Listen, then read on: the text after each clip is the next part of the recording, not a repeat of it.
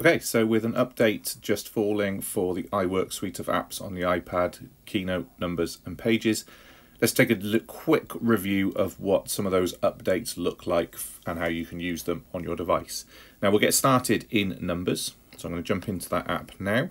And I've just kind of started a new document here and added in a few elements, because this is where probably one of the most requested updates has probably come from, certainly from teachers that I've spoke to, and that is the ability to link from multiple things. Now we know we could always add text in and link from that, but now we can link from anything that you can add to the page. So I've added some examples in here. So if I add in a shape, I can add a link into this simply just by tapping on the shape. You'll see that option come up to link. If you're used to using hyperlinks within any of the apps from text, you'll know that you can then link to a web page, email, phone number, or in this case, a different sheet within the booklet. So this is going to be really, really useful if you're creating kind of journeys of learning for students and they need to, click here to go to this page. I can see lots of creativity coming in this. I remember books when I was younger where you chose the story route and everything. And again, really, really nice and easy to do that now within this, within the Numbers document. You can equally do that then with drawings. You get the same option. If I tap on the drawing, you'll see that link comes up as that option.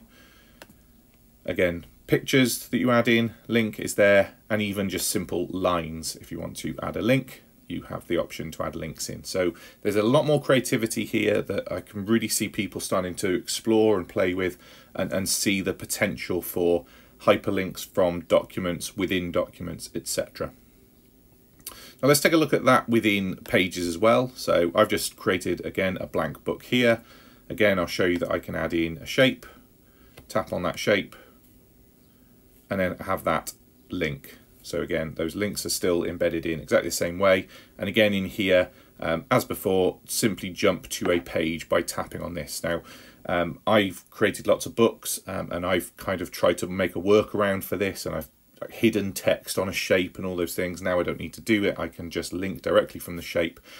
Lots of the work I do with a friend of mine, Martin Coots, we've been creating some books, and I think this is going to work really, really nicely because he uses a lot of icons in the work he does, and now that icon can have a meaning and a process. It can take you to somewhere else within the book. So I know this is definitely going to be something he's going to utilize a lot in his design work when he's doing that. Definitely check out all the stuff he does, by the way. So that's adding that in. Now, another thing that falls within Pages, and we'll show you this within Keynote as well, and that is just a subtle change to something. Before, you used to have an item here called edit the master page or master document. Now it's just changed to edit page template. And this is great because with lots of schools I talk to, we talk about them as templates. We don't necessarily talk about them as master slides or any of those things. It's a template. And so nothing really has changed within the process of this. The whole setup is the same here, but that subtle change in calling it a template links with how I know schools are starting to use this within their own work. So again, look out for that. That's if you're used to changing the master slides, etc., it's now under edit page template, in line, I suppose, with how people use it a lot more. And then if I just go to Keynote, just to show you the same process here, again, I can link from any of these things. So this is just a text box again. I could link from this, that's always been there. But now again, if I add in those shapes, I can link from that shape. Again, all those options in there within Keynote, how you would use it within Keynote. So again, link to the web page, email, phone number, and then within Keynote, it's linked to a slide. So I can go to different slides, use this quite a lot when you do things like app prototyping, etc. Really, really useful for that non-linear kind of presentation that you're creating. So Keynote, you can link to slides. In Pages, you can link to other pages, and in Numbers, you can link to other sheets. So really, really nice range of tools that you can use in there. And then again, just to highlight over here, if I select the slide, it's edit slide layout, not change master slides. But again, when you go into it, you get those same options to create your own template in here.